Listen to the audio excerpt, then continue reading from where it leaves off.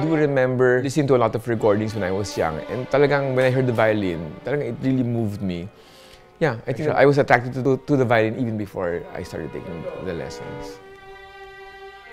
Yeah, so I come from a very artistic family. My grandfather, Ramon Corpus, was the first violinist who went abroad to study in 1911, I think at the turn of World War I.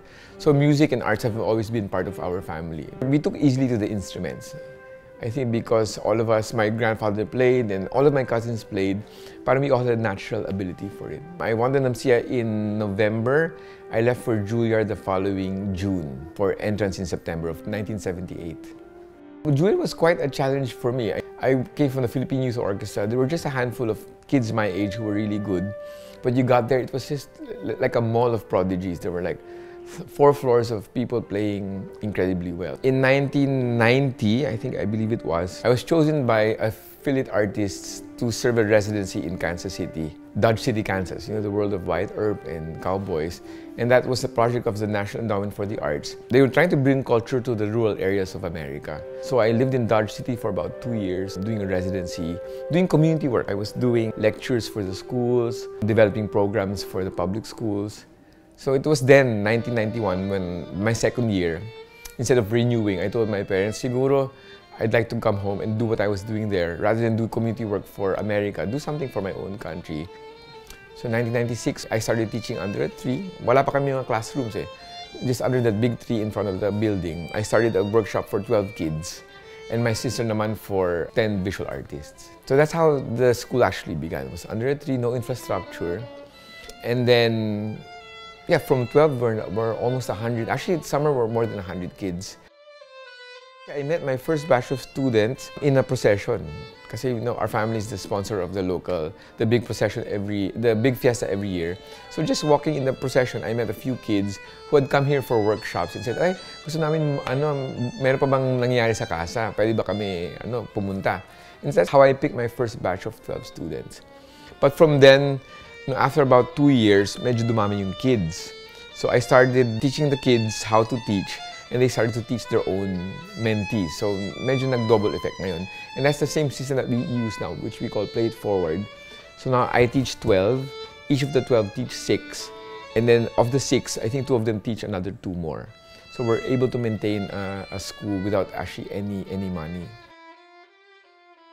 6 years old po ako nung. Wala pong audition pero open po kasi yung casa na magturo po ng mga bata. So, nag-enroll po ako, nag-try po ako. Nahihirapan po ako nung simula, pero nung tumagal na po, nagustuhan ko na po yung pagtutugtog ng violin.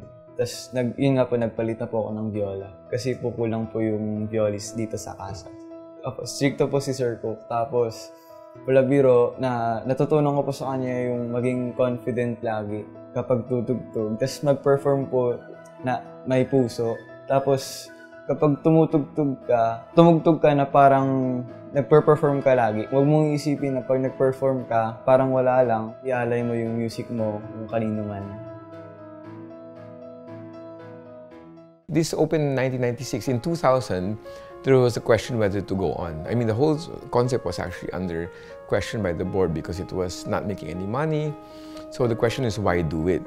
And we interviewed the parents and the kids, and we found out that most of them really testified that being at Casa meant so much to them that they would not be the people that they were had it not been for Casa. So parang dun tumunog yung, so this has a value beyond music. It's really about self-esteem, about confidence, about defining themselves, who they are. So from then, parang naging aming reason for being. That we are here, to give the kids a chance to discover who they are. It's like school, no? It's about defining who you are, having experiences, overcoming difficulties, and making music together. Ang nagustuhan ko po nun, kasi po yung music po para sa akin, yun po yung naging comfort ko. Tapos yung music po yung naging way para i-express ko po yung emotions na hindi ko kayang i-express by words.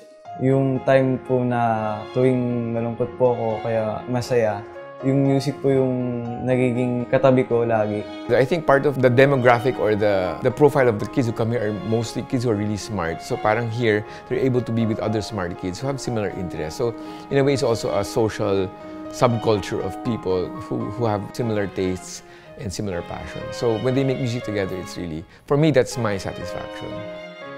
Well, this is our 25th year. This is our silver year, so we're still here. Although I love performing, there was something about education that really struck me because it's more long-term and the engagement is really very personal. I'm more convinced that it's very important. A lot of what we do here has helped them cope with difficulties in their own lives. Parang ito yung kanilang moral backbone, so to speak, no? Parang music becomes something that you can rely on when you're having a hard time, whether it's pressure from school, pressure from parents, personal problems. Parang music is really your backbone. I think that's very important for them to have that to fall back on. Kasi what you learn in music, it goes beyond music eh. It enters your life, the way you make decisions, the way you think, your values. So, yung naging effect ko sa akin, kasi po nung pumasok po ako ng casa, yung parang music na po kasi yung lagi kong sandigan kapag may problema, kapag masaya, malungkot. Parang hindi ko po alam kung anong patutunguhan ko pag walang music. I can't quit. I'm at the point of no return because naumpisahan na and it's grown. I can't imagine abandoning it anytime. I think what worries me the most is being able to pass it on to another, somehow make it go on beyond my time. Diba? That sense that it can go on kahit wala ako. All of them move on eventually. So I can only hope that somehow the music will always be with them. And I think it will be. It will always be part of their lives.